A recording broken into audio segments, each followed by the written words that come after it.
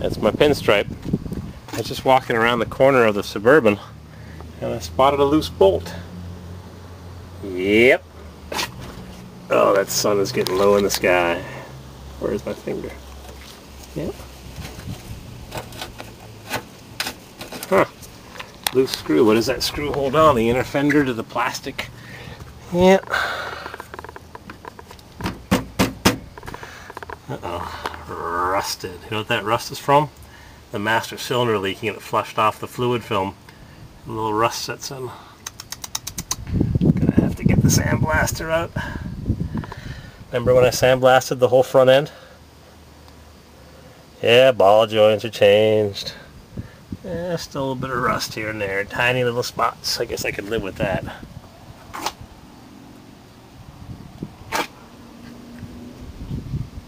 Yep.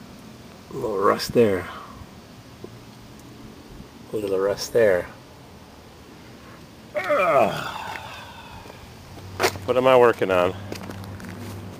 I was working on the apartment townhouse just up the street, just a half a block away. Working on this place. The tenant lived here for 5 years, got subsidized housing of some sort, so she just moved out an hour ago. She used some kind of squeegee to clean the windows. I had to clean it. They're still kind of streaky, but this place will need a paint job. Got dust on the ceiling.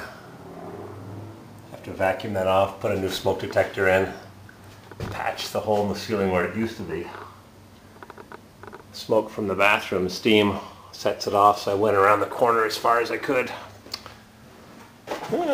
Carpet's a little shabby. Check out what she did in the bedroom. I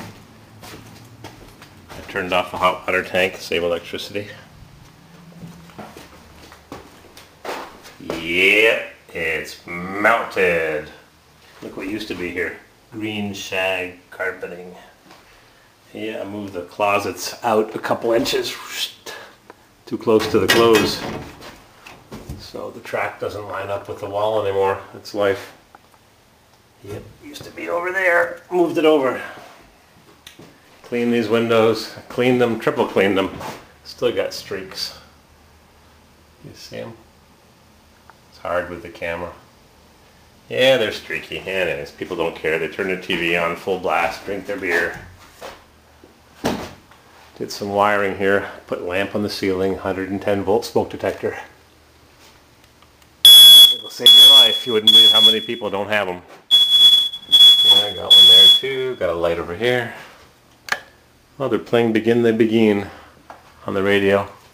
What's the most popular program on Facebook right now? Song Pop, or Music Pop, or whatever they were just talking about on NPR. Double shelf. 2-bedroom. Move the closet here too. Can you hear it? Hang on. Just a second. I've only got one speaker working right now. It's right there. I don't know if you can hear it. One of my speakers died. They lasted about 3 days. Batteries lasted about 2 days. Do do do do do do do do do. Where's the microphone? Do do do. My father used to love that stuff. Glenn Miller, Begin the Beguin. Artie Shaw.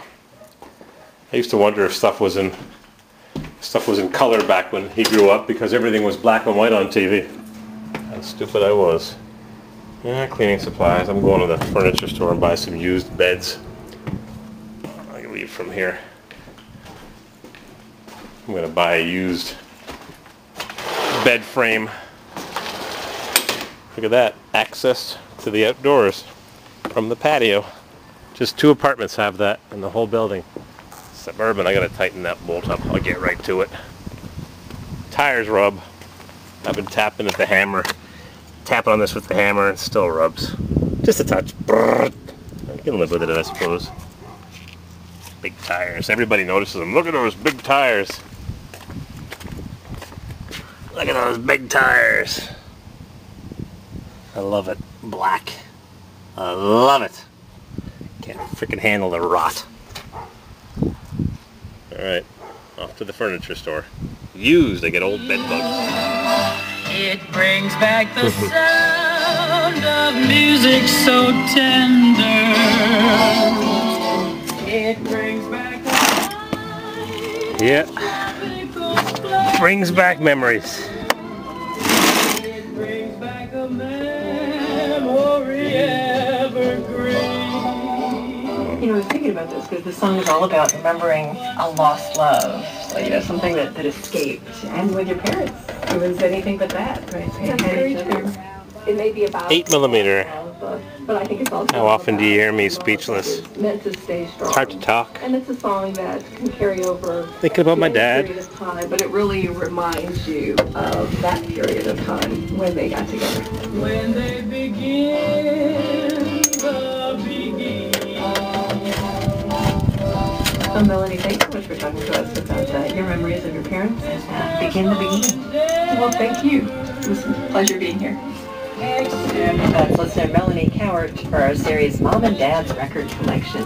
We're listening to Ella Fitzgerald from a recording made in 1956. We also heard a 1938 recording by Artie Shaw. If you want to find all of the interviews from our 1936 recording by Artie Shaw. Brings tears to my eyes. This is NPR. All right. Support for NPR. Enough teary-eyed. Thanks for watching.